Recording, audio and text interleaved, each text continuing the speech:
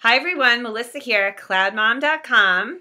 Already starting to get into a little bit of a panic because school is just around the corner, and figuring out for me where everybody's going and how I'm going to get them there is like a major psychological challenge. So anyway, just a few thoughts on how this can be made a bit easier. And if you're already back to school, congratulations, and I hope it's going smoothly. Number one thing that I think is a really great thing to do is to make as many doctor's appointments as you can in August. A lot of doctors are still there. They're not on vacation the whole month, and you probably are going to get a time that works better for you. Your kid might not have anything during the day, so it's easier versus competing for those after-school slots. And you'll just be so much more relaxed going into the month of September, knowing that you don't have doctor's appointments, dentist appointments, orthodontist appointments, all that stuff. Even haircuts. Get it all out of the way. Number two thing I think is a really great thing to do, especially when you have more than one kid or you work, you have a tricky schedule.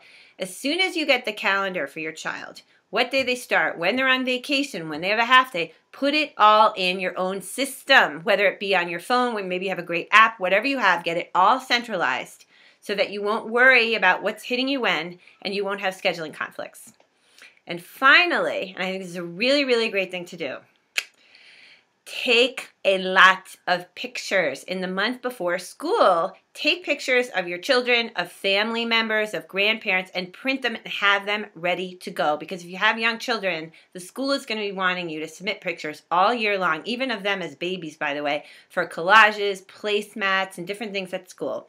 So usually the first week of school, I'm like, oh, the pictures, and I never have them on hand. But this year, no more. So anyway, just a few ideas for how to have a little bit of smooth sailing as you're going into the school year. If you've already started, I hope things are going well. Please comment below and let me know what you do to handle being overwhelmed and stressed out when it comes to back to school. And thank you so much for watching.